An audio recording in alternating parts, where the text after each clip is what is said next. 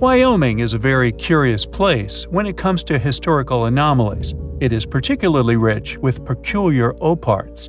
The rock art that spans many millennia of man's history, handprints seemingly melted into the solid stone within the white rocks of White Mountain, or indeed the falling block. Although the name would suggest that this block is in a precarious position, it is in fact unliberated from the bedrock. Unquestionably reminiscent of the countless abruptly abandoned mines and quarries places such as Aswan in Egypt, Yangshan in China, Easter Island's El Gigante, and so on. Regardless, it is hastily dismissed as a geological formation. Its compelling characteristics, however, cannot be denied. Its unnatural shape, its level top, its out-of-place appearance, as if placed there or as if it had fallen from the sky. Not to mention the curious symmetrical patterning on certain sides, the same possible tool marks we have previously identified on stones, within such gigantic megalithic sites as that of Gornaya Shoria, another site littered with similarly sized blocks that are also argued as natural, yet the artificial characteristics present at the site would make this explanation unlikely. Located in the eastern part of the Bighorn, in a plateau northwest of the Dihedral's Wall, predictably little official study has been published in regard to the falling rock, although it is well known within rock climbing circles, indeed due to its symmetrical and seemingly worked shape, making it great for practice before taking on the bigger climbs.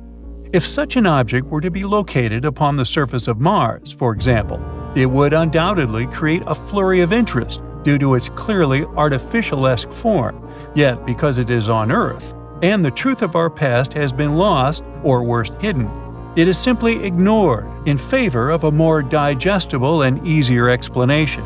A dismissal of other possibilities, most probably made without any in-depth study being done on the area in line with such a hypothesis. It simply does not give one a sense of authority to say that they do not know. Additionally, during our research, we stumbled upon the medicine wheel, formerly known as the Bighorn medicine wheel. Paradoxically, it is argued as an indigenous artifact. This regardless of the open fact that no indigenous people have publicly claimed to have built the Bighorn medicine wheel. During negotiations to include the Bighorn medicine wheel to the Registry for National Historic Landmark and Sacred Site status, the Crow indicated that the wheel was already present when they came into the area. What do you feel about the peculiarities within Wyoming? Do you believe some were left by a lost civilization, particularly the falling rock? We find the falling rock, and indeed the history within Wyoming as a whole, highly compelling. In 1932, gold prospectors searching within the San Pedro Mountains of Wyoming would make a groundbreaking discovery, a find which for a brief period of time exposed to the world the past existence of a group of people, a secret, unexplainable race, which has been successfully covered up for over a century. Cast into the realm of folklore, this group of people could be attributed to tales of gnomes or hobbits. The once native Crow people spoke of their ferocious nature for many hundreds of years. No taller than 36 inches in height, according to William R. Corliss in his 1978 book Ancient Man, a Handbook of Puzzling Artifacts, citing the Anthropological Institute, Journal 6, 100, 1876. An ancient little people graveyard of vast proportions was once found in Coffee County. It was estimated that there were as many as 100,000 separate individuals buried there, and in 1932, two gold prospectors would thankfully expose the existence of the little people of Prairie Mountain to the world.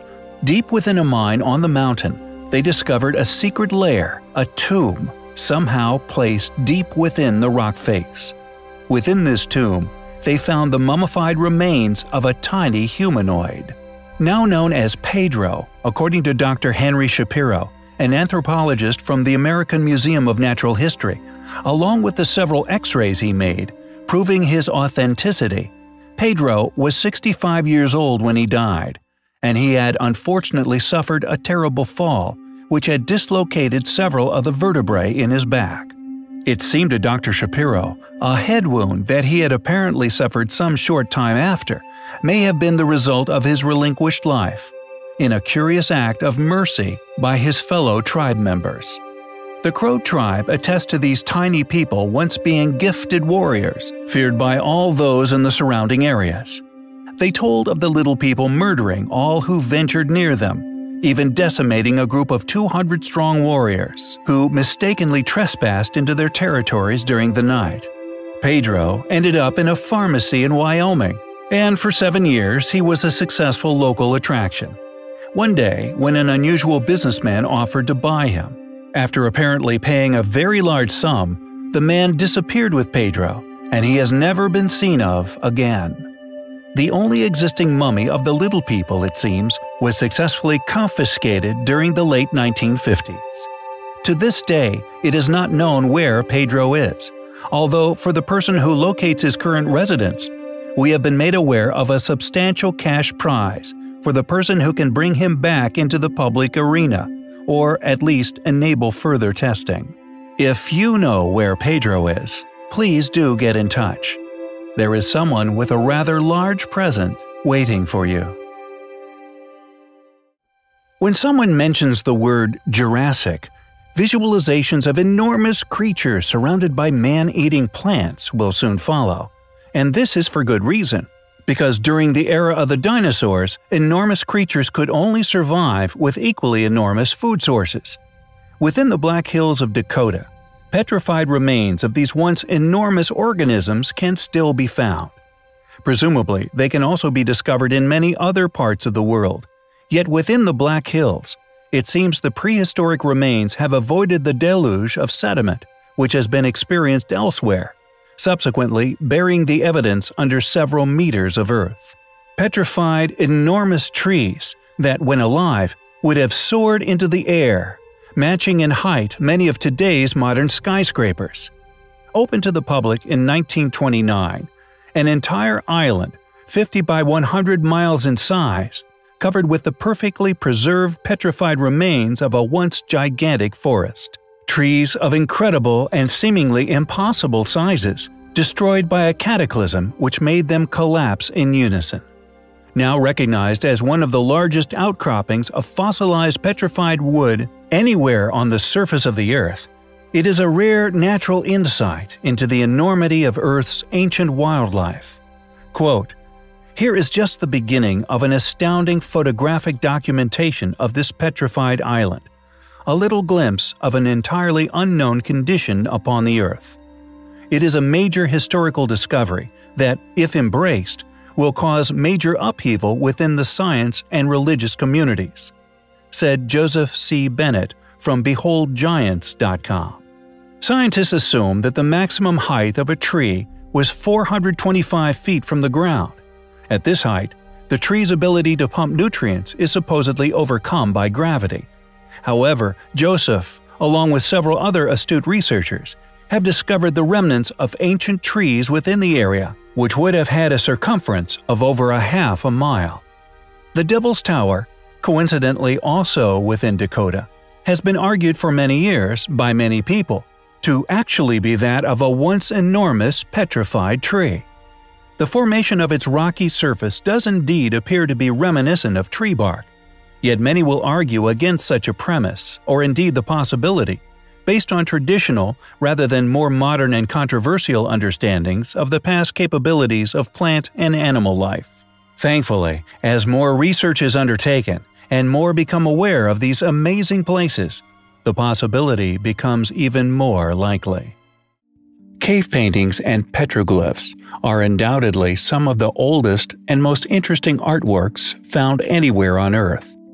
Some of these artworks, found within the unforgiving terrain of the Great Outback within Australia, for example, have been dated at well over 10,000 years old.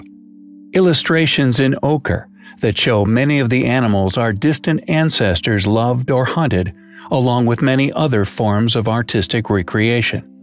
Like a time capsule, allowing us to travel back, to peek into the minds of ancient man. Although these ancient artworks are undoubtedly important to our understanding of ancient man, There exists a number of other petroglyphs that are considerably different to these primitive achievements. Found within the White Mountain of Wyoming, there are a number of petroglyphic carvings that were seemingly made with nothing else than our ancestors' hands. These deep-set handprints were somehow left within solid sandstone, as if created by softening the rocks with their minds, hands, or perhaps voices alone. How did an ancient people manage to create these marks? Did our ancient ancestors somehow figure out how to soften stone? There are many sites all around the world which possess similarly enigmatic marks. Were they left by individuals capable of softening stone, or perhaps left upon the stones while not fully formed? To melt or soften stone requires immense heat, that which is usually only found within the center of the earth, or indeed the lava flows which spew forth from its core. One interesting theory regarding the possible softening of stones, created far back within antiquity, was initially discovered still been surviving within the minds of locals who surround the ancient sites of Peru, most notably Sacsayhuaman.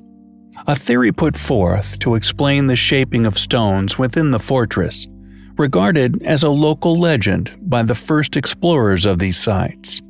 Percy Fawcett, as well as Hiram Bingham, who actually rediscovered Machu Picchu, noted that it was a liquid derived from plants, which was apparently known to the ancients to turn stone soft. In fact, in 1983, a Catholic priest attested to using the technique, actually achieving the softening of solid stones, although he was apparently unable to return the resulting flurry back to solid stone. Furthermore, according to other researchers, Jan-Peter de Jong, Christopher Jordan, and Jesus Gamera, among others, ancient walls within Cusco show evidence that ancient cultures used very high temperatures to shape them. This unknown process vitrified the surface of the blocks, turning them to glass. Based on these observations, Jong, Jordan, and Gamera speculated that ancient man possessed an advanced device which somehow allowed them to melt stone blocks. And although the petroglyphs of the White Mountains are yet to be fully studied by anyone, we feel they are probably the strongest piece of evidence of this lost process. They are undoubtedly highly compelling.